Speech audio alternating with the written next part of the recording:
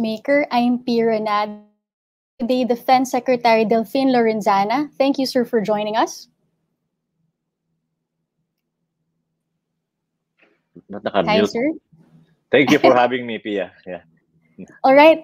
So, Secretary Delfin, you have worn many hats for President Duterte. You were his martial law administrator. You were also COVID-19 National Task Force chairperson. And tuwing may bagyo, may sakuna, you are the go-to guy of the president. So you've been in the cabinet since 2016. You're one of President Duterte's constant advisors. So that's why we think it's very fitting also to ask you about the president's leadership style. But we also want to talk to you about challenges and controversies surrounding your sector, yung defense and security sector. So, sir, siguro the most pressing issue now is the VFA, right?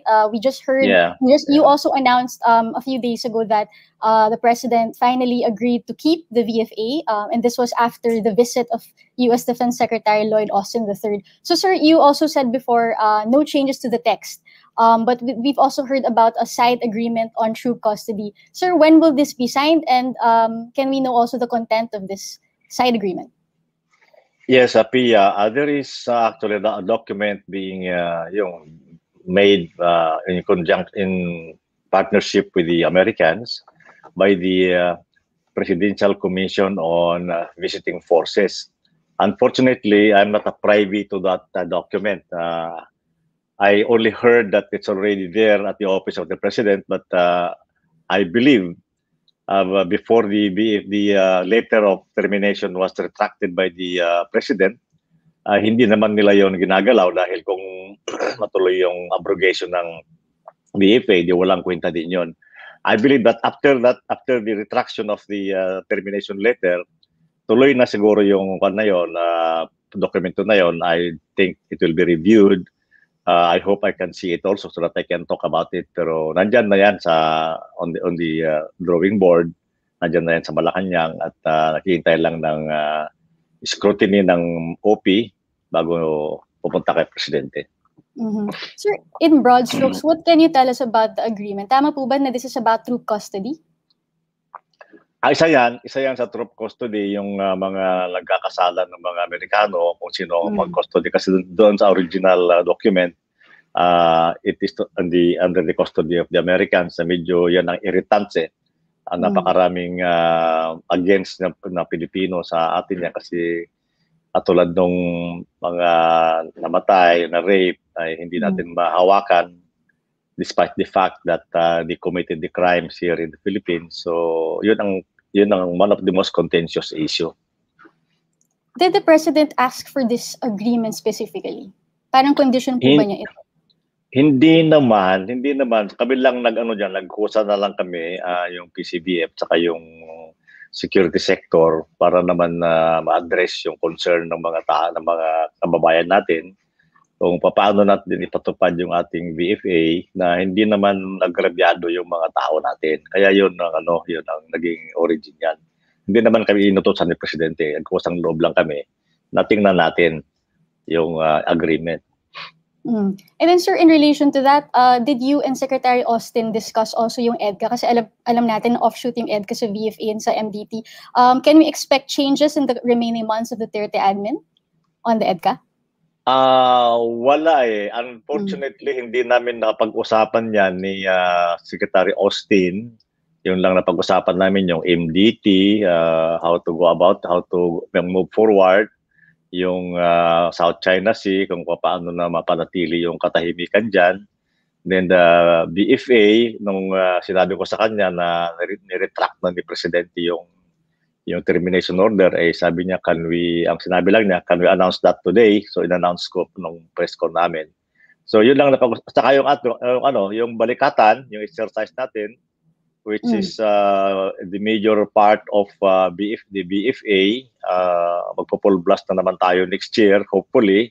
Itong pandemic na to medyo bababa ng husto para naman may matupad natin yung ating mga plano para sa balikatan exercises.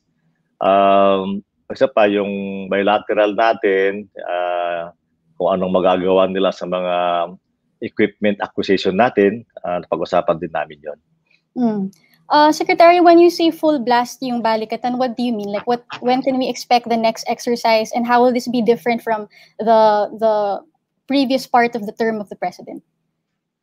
Actually, wala namang pinagbago doon sa time ni President Duterte except yung patrol diyan sa pinagbawal na yung exercises diyan sa West Philippine Sea habang mayroon pa tayong mga pinag-uusapang disputes with China, no? Otherwise, wala namang pinagbago dito sa land exercise, pareho rin. Normally itong yung balikatan nag-uumpisa ng May at tuloy-tuloy yan. Yung pinakamalaki niyan ay yung balikatan exercises, yung troop Army, Navy, Air Force exercise dito sa Luzon. Pero all over throughout the year, meron tayong mga maliliit na exercises, mostly tabletop exercise, mga maliliit na tropa pumupunta rito to improve our interoperability. Pero marami yan. I think it consists of about more than 100 exercises. Pinakamalaki lang dyan yung balikatan. Pero marami din tayo maliliit exercise na ongoing. So yan, nangyayari na yan nung tempo ni President Duterte bago nga itong during the COVID pandemic, itong COVID na to, medyo 2020, kinancel natin yan. Ngayong 2021, hindi pa rin sigurado kung itutuloy natin because marami tayong lockdown. So baka hindi matutuloy. Baka next year na tayo mag-resume. But sir, Secretary, when you say yung patrols, ibig sabihin ibabalik na po yung West Philippine Sea patrols with the US forces? Sa ngayon, hindi pa muna siguro. Pag-aralan natin mabuti kung ano ang magiging benefit sa atin kung makipag-joint patrol tayo sa kanila. Anyway, hindi naman natin sila mapigilan kung gusto nila magpatrolya dyan. We are not privy to their decision making kung magpatrolya sila. Yun nga, gusto rin ng mga ibang bansa katulad ng UK, France, Japan na magkaroon ng joint patrol. So, tignan natin kasi in the first place, wala tayong masyadong assets na i-contribute sa mga patrols na yan dahil yung ating mga barko natin ng Navy ay busy rin sa pagpapatrolya doon sa South China Sea, pangangalaga ng ating mga mangingisda. Okay. Secretary, I'd like to take this opportunity also to ask you about many other issues and controversies surrounding your sector. First of all, yung UP-DND Accord, very controversial to. This was also something that you were heavily criticized on. And you had meetings also with UP officials, and you said that you were open to maybe bring back the agreement. So, ano pong latest dito? What have you decided? And will we see a return of that accord within the term of the president? Hindi na. After much scrutiny and study, Pia, we at the Defense Department concluded that hindi na kailangang ibalik kasi yun namang functions ng EFP noon nung under pa niya yung PCINP ay lumipat na doon sa PNP o DILG. Hindi na yan sakop ng defense. So yung pinagbabawal nila doon ay yung mga patrolya dyan ng mga pulis, aresto ng pulis. Hindi naman nag-aaresto yung mga army. Hindi naman, we are not arresting people. We are not supposed to arrest people. We are not supposed to patrol people. So as far as we are concerned, the agreement is moot and academic. And dapat pag-usap yung UP doon na sa DILG dahil sila na yung meron din naman agreement yung may agreement din si former Secretary Alunan with the UP administration tungkol doon. So hindi na namin pinurso yung usapan namin ni yung presidente ng UP dahil sa tingin ko naman alam din niya na moot and academic na yon. Parang ang gusto lang nila ma-rectify yung nabigla lang kasi sila noon Sabi nga sa akin, nabigla sila masyado, hindi wala man lang pasabi, walang So I also admitted my mistake for not informing them beforehand before I abrogated the agreement. But Secretary, you're saying that moot and academic because the military doesn't arrest, but the military is in charge of the communist crackdown, is it not? And that's the reason why you were saying kailangan i-lift yung accord because you wanted to target supposedly recruitment activities in UP? So are you saying that wala nang ganun?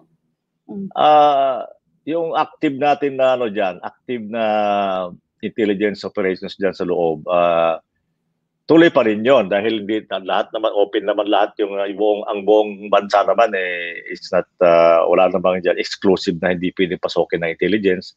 Pero yun lang, we are just gathering information about what's happening there kung dahil we have the intelligence community has evidence that the UP has been the recruiting ground of NPAs kasi nga dahil doon sa mga namamatay na mga teenager or even young people who are students of UP, not only UP Diliman but UP campus all over the country na namamatay sila sa enkwentro na kasama ng NPA. So tuloy pa rin 'yon, tuloy yung ating kahit naman siguro nung mayroong agreement diyan nung ongoing yung agreement, mayroon pa ring intelligence operation diyan na hindi kasi intelligence diyan so it is part of the function of the state to protect itself. So lahat ng legal methods na pwedeng gagamitin yan to protect the state. So just lastly on this topic, you're saying, sir, na intelligence activities will continue in UP, that it's ongoing. And sir, anong assurance naman ng UP students and teachers that their privacy, their rights will be protected while in UP without this accord? Oh yeah, maganda naman yung namin very strict naman yung implementation namin ng aming rules diyan. Alam naman ng intelligence kung anong dapat nilang gawin. Alam naman nila yung consequences if they violate the rights of people, especially the students. And gusto nga namin ipaalam sa mga estudyante na kami ay nandiyan nakakatulong nila. We are partners to maintain peace and order and to ensure that they can study properly so that they can finish their schools and become productive members of the society. Okay. Secretary, next topic, another controversy hounding the Defense Secretary would be the Gemver collision or sir, yung incident sa West Philippine Sea with their fishermen. Sir, naalala ko you were the first to announce this, diba? Sabi niyo pa nga, confrontation. And then after a few weeks, you said na accident siya because kulang daw sa information. Sir, just Secretary, si Presidente Duterte po, but did you brief him on this incident when it happened? Can you just narrate to us how the President understood the incident and what you felt with his response and his remarks about the incident after? I did not brief him. I believe some other people briefed him. I think the West Philippine Sea Task Force briefed him about this. And at anyway, nandyan naman sa dyaryo yan na pinapag-usapan. So alam niya yon, alam niya yung mga nangyayari dyan. In fact, he mobilized all the departments like the Department of Agriculture that has jurisdiction over the Bureau of Fish and Aquatic Resources. Immediately nagpunta si Secretary Piñol doon at nagbigay ng tulong, ayuda sa mga fishermen na nawalan ng hanap buhay. Kami naman, in-ensure namin na safety ng mga tao. So part of the job of the Navy or the Coast Guard was to escort yung yung barko na yun, yung vessel, yung fishing boat. Kasi hindi naman lumubog yung fishing boat dahil yung unahan lang naman ng nabangga, naputol yon. But it's still afloat. So ang ginawa ng Coast Guard is to escort that to Mindoro, yung home port niya sa Mindoro. And then Secretary, after nun, actually in other incidents like this, usually very strong yung statement niyo, especially recently dun sa swarming ng Chinese vessels. Yes, and then we hear from the President and Malacanang na no one but the President can insult foreign bodies. So parang it came across to the public na may reprimand either to you or Secretary Delfin kasi Locsin kasi pati siya, 'di ba? Strong yung kanyang remarks doon. What do you think of this na parang in a way Malacanang appears to be softening or not echoing your strong remarks, and we even hear sometimes the President echoing China by saying that the Hague ruling is just a piece of paper meant to be thrown in the trash can. Bakit may ganitong contradiction? Yeah, I think the president has his own way of dealing with foreign matters. Mm-hmm. Ako naman hindi naman ako nagsasalita ng offensive words, kundi strong diplomatic words lang na dapat wala sila diyan, umalis sila doon. Hindi naman ako nagmumura. Ang nagmumura si Secretary Locsin. Yun ang gustong sabihin ni Secretary Roque nung sinabi niya na only the president is authorized to curse or whatever. So, ganyan. Yun ang umpisa nun para isa lang ang pwedeng magmura. But yung ano kasi, the president has been consistent with his policies on China. No? Sa umpisa pa lang, ang pan naman niya is let us be friends to everyone and enemy to no one. So he's stuck with that principle up to now. So ganoon pa rin sabi niya na hindi naman pwedeng ang tingin ko sa kanyang mga body language niya at sa kanyang intention niya at sa sinasabi niya nung nakaraan na hindi naman nating dapat na kagalit ang mga kapitbahay natin. Pwede naman pag-usapan yung mga differences katulad nung West Philippine Sea dahil yung China naman meron naman silang claim according to the historical claims nila. Meron tayong iisit under UNCLOS at saka yung arbitral ruling. So mas malakas. I've always argued against the Chinese ambassador, the former Chinese ambassador, na we have two documents to prove that we have sovereign rights over the West Philippine Sea. Samantalang kayo ay wala yung ng inyong claims ninyo na hindi naman based on facts. Pero bakit, Sec, iba-iba yung messaging from you, from the palace, from the president? How come the government is not speaking with one voice on the China issue? Hindi ba kayo nagko-coordinate on the messaging? Nakakaintindihan naman kami ni Presidente sa mga sinasabi namin. Hindi naman niya ako pinagbabawalan na magsalita ng malakas against the intrusion of China. Hindi rin niya pinagbabawalan si Secretary Locsin, except yung kanyang pagmumura. So it is, to me, is a balancing act for him dahil sinasabi niya, I have a very difficult job here balancing my position with the Chinese and with the Americans and with the other members of ASEAN. So naintindihan namin yan, kami naman sa lupa, sa ground, we have to show also to our people that we are strong. We strongly pursue our interest also in West Philippine Sea. Kaya kami nagsasalita ng ganon ni Secretary Locsin. So that's yan ang pagkaka-analyze ko dun sa nangyayari sa atin. Not necessarily na hindi magkasundo, but we have our own direction to pursue our national interest. Si Presidente mas mataas siya, kami dito lang sa tactical kami. Siya strategic ang iniisip niya. Last on this topic, kung strategic secretary, what happens to ground troops or even to you? How does it affect your job when the president says, for example, in the UN General Assembly, the Hague ruling, I will reject attempts to undermine the Hague ruling, diba? Very good words to hear for soldiers protecting the West Philippine Sea. But a year after, he says the Hague ruling is a piece of trash to be thrown in the trash can. Paano na-affect yung job niyo dun? I cannot really fathom naman kung saan siya nanggagaling doon. Pero ang pagkakasabi ko, I'm not really expert on reading the mind of the president. Hanggang ngayon nga, medyo nauna pa rin ako. I am surprised by the things na sinasabi niya na kuminsan. I think yung sinasabi niya na we will protect the Hague ruling, kasi yung ruling naman ng yung award na binigay sa atin ng arbitral court ay already part of international law. Hindi na pwedeng yan eh. Hindi na pwedeng mawala yan. Nandiyan na yan eh. It is there forever. Yung ruling na yan unless na mag-ruling ulit yung PCA otherwise. So nandiyan na yan. Hindi na mababago. Yun ang gusto niyang sabihin.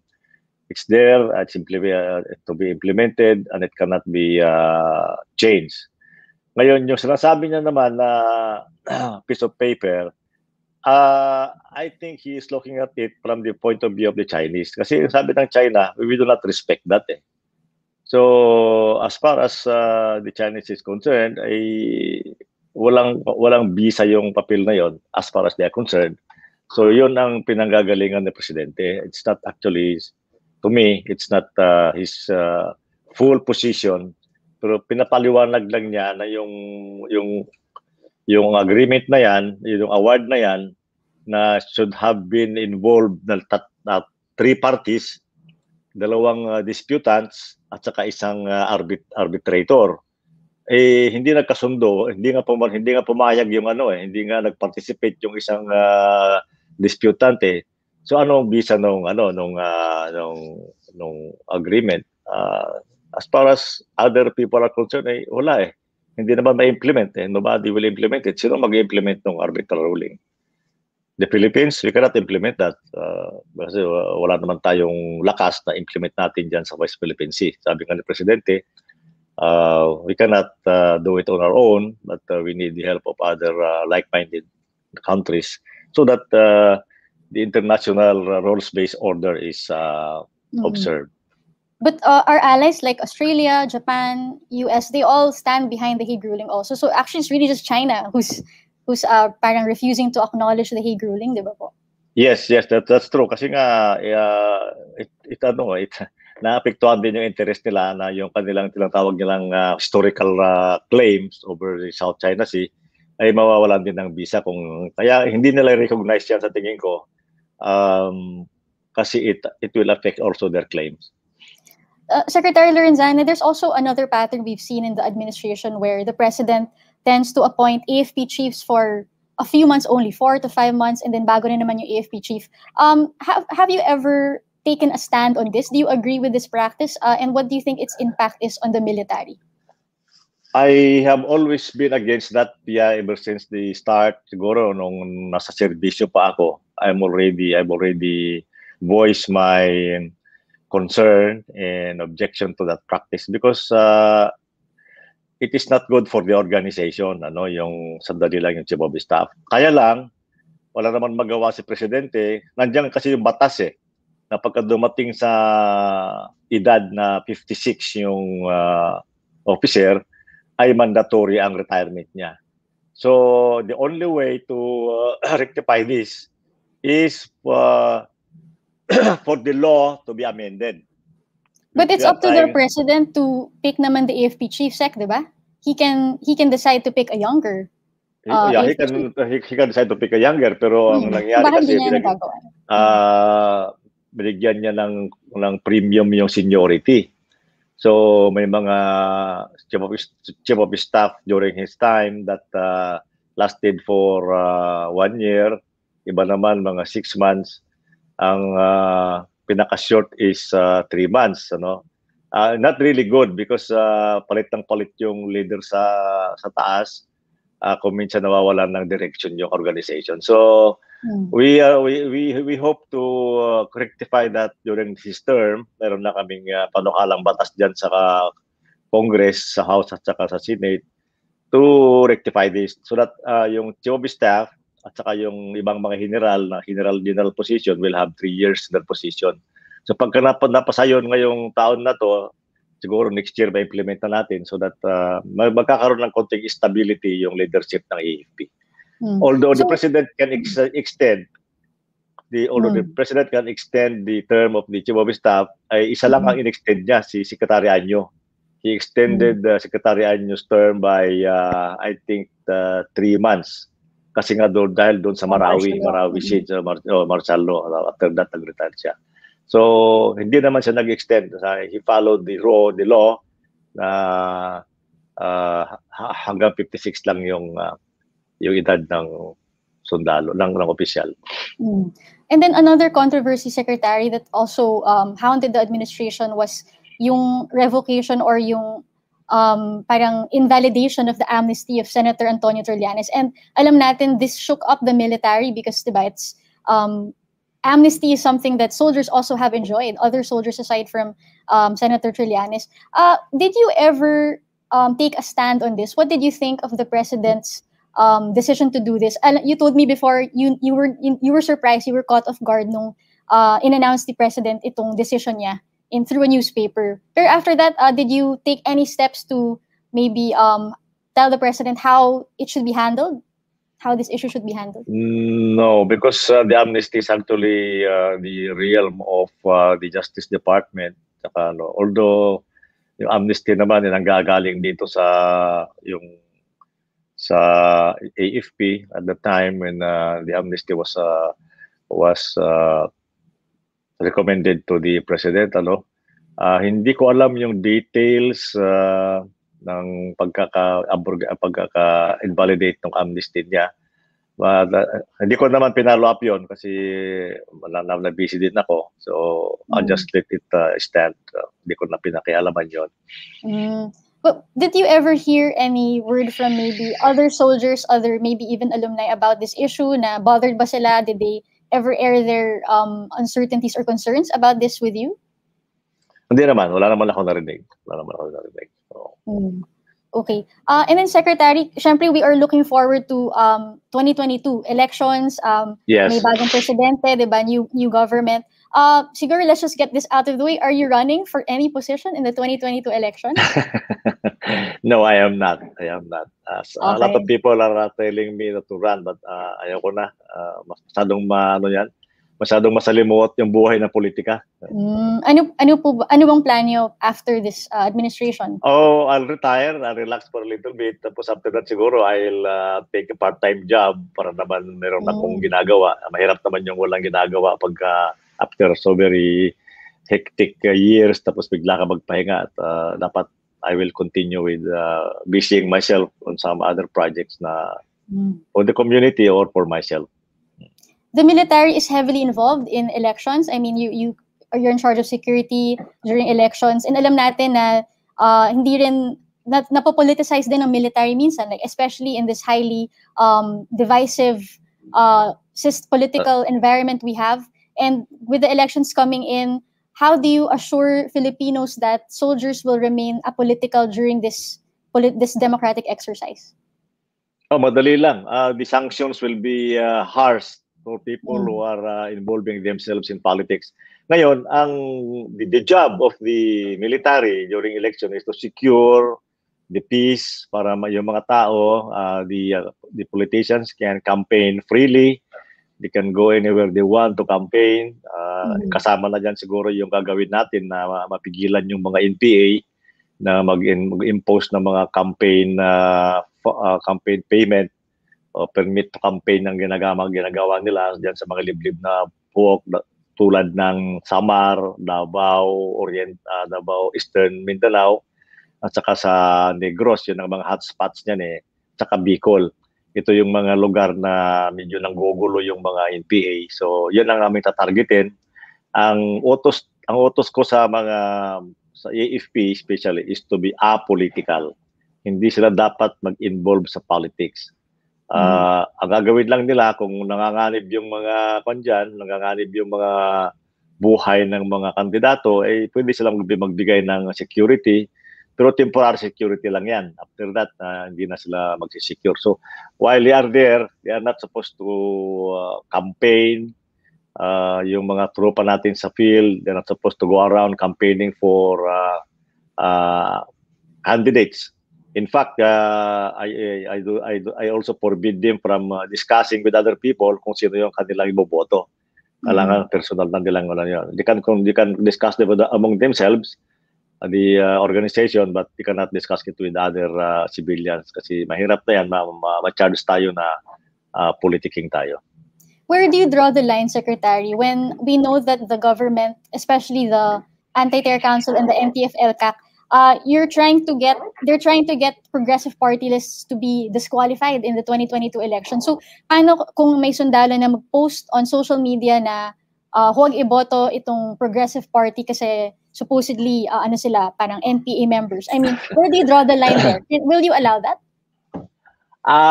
Sa akin that is foul kasi hindi naman sila sundalo sila, and being a soldier carries with it some weight, may bigat din yung sundalo kahit sundalo lang na private. Pagka sinasabi na yan na parang magkakaroon din siya ng konting influence sa community niya dahil of his position. Ngayon, kung retired na siya, civilian na siya, he can do whatever he wants.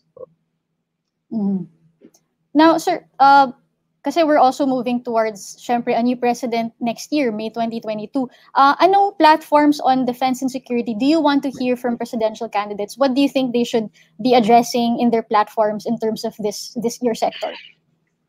Well, this is my suggestion. Yung next president should have also a strong stand on the West Philippine Sea dahil atin naman yan. Should pursue it. Another one is stand against the communist insurgency. Kung sana maipagpatuloy nila yung NTF-ELCAC during the next administration kasi napaka-epektibo nito, Pia. It is a whole of nation, not only whole of government, whole of nation approach involving everybody to solve the insurgency by addressing the root causes of insurgency. Nandiyan pa rin naman yan meron namang basihan yung mga insurgency pero the only way to resolve that is for everybody to work together, especially the local government officials, the national government agencies like the DepEd, the PWH, the OE, lahat na. Kaya yung ELCAC na yan, sa every region, meron tayong ELCAC team composed of all these agencies na nagpapatupad ng mga dapat gawin sa komunidad. Tulad ng sa isang bayan, kailangan nila ng kalsada, nandyan na yung DPWH, kuryente, nandyan DOE, everything. So that ma-address natin kasi yung nangyayari dyan sa Eastern Mindanao, sa mga liblib na puok, ang nagpapatayo ng eskwela dyan, mga NPA na. So we should address their needs, the needs of the kids in these areas, para naman hindi sila makuha ng NPA, ma-propagandize. Pangalawa, yung pangatlong bagay is to keep improving the capabilities of the military. Kung continuous yung ating pag-angkat ng mga capital assets like barko, aeroplano, helicopters, saka iba pang mga kagamitan para mapangalagaan natin yung ating maritime domain at saka yung ating territory. Ngayon, bakit barko? Dahil napakalawak ng ating maritime domain, napakalaki niyan. Sa ngayon, ang ginagamit nating pagpatrolya dyan sa West Philippine Sea ay palagay ko pinaka-maximum number lang at any one time is 5 ships. Samantalang yung ibang bansa ay siguro mga mga sandaang barko ang nagpapatrolya dyan. So dapat tapatan din natin sila so that we can also protect our fishermen when they fish there. I think those are the three. Terrorism din also. Terrorism, kailangan din malakas din ang ating ang stand against terrorism. Meron na dyan, nandyan na yung in place na yung infrastructure in fighting terrorism. So ipagpatuloy na lang. Pang-apat siguro is to continue implementing the Bangsamoro Organic Law dahil importante yan sa BARM. Kailangan magkaroon na rin ng katahimikan doon dahil sa lahat ng rehiyon ng Pilipinas, medyo nahuhuli na yung BARM sa development and everything because of the peace and order problem. Do you agree, Secretary, that their election should be postponed? Agree po ba kayo doon? I agree. I support that. Alam ni Presidente yan. Dahil ito ang 3 years is not enough for these new leaders to put in place the infrastructure of good governance. Kasi magkakrap sila ng I think 8 laws, 8 batas, tapos meron pa silang decommissioning ng mga troops. Lahat na nagsabay-sabayan. And ang pinaka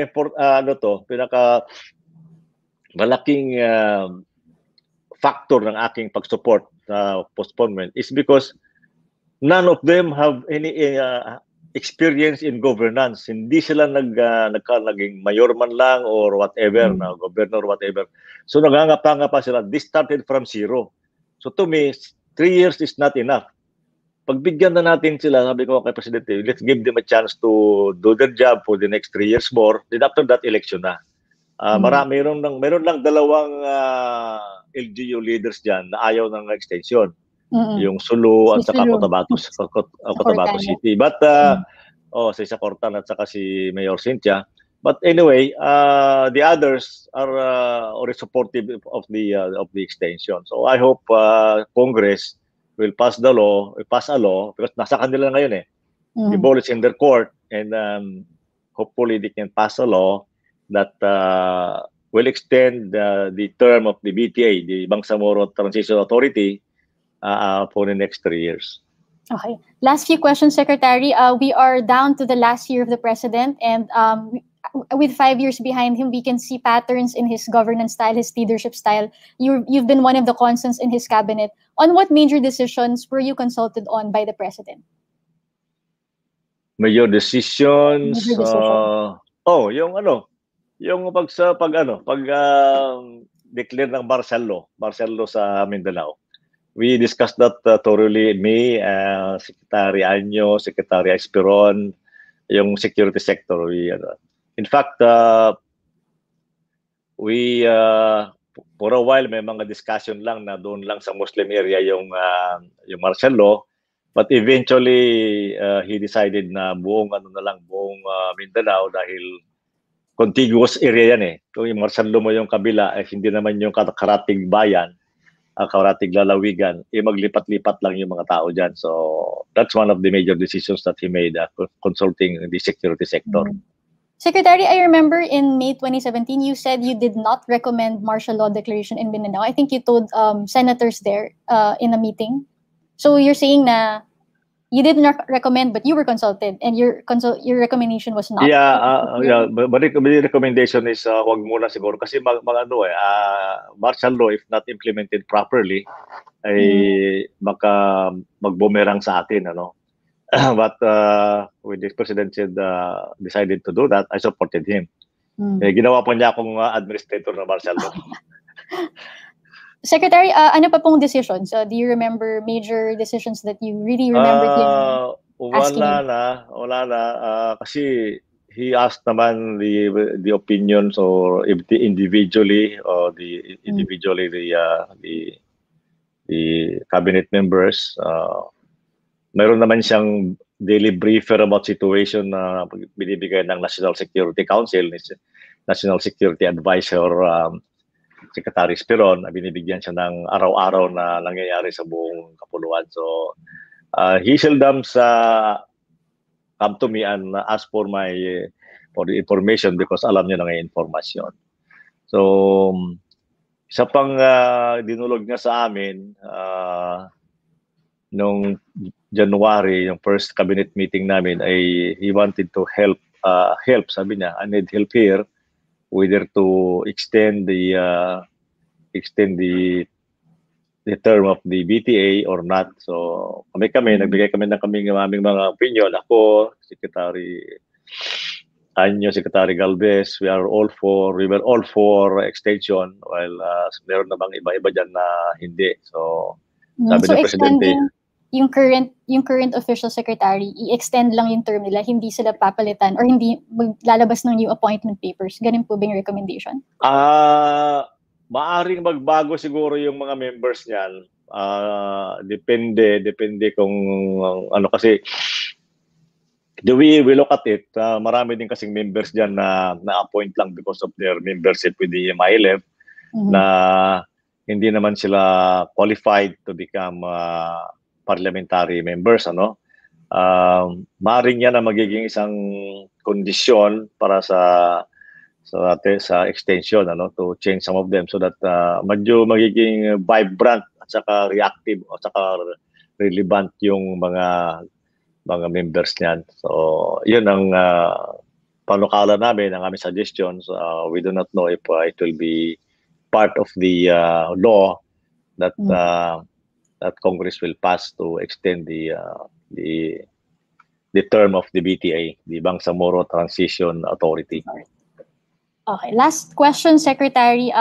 Inamin nyo na rin naman po na maraming beses na you were caught off guard by announcements of the President, yung mga pronouncements niya in the media or through documents published. How do you handle these instances when you are caught off guard and yung announcement has a huge impact on your department, on your sector, on the military?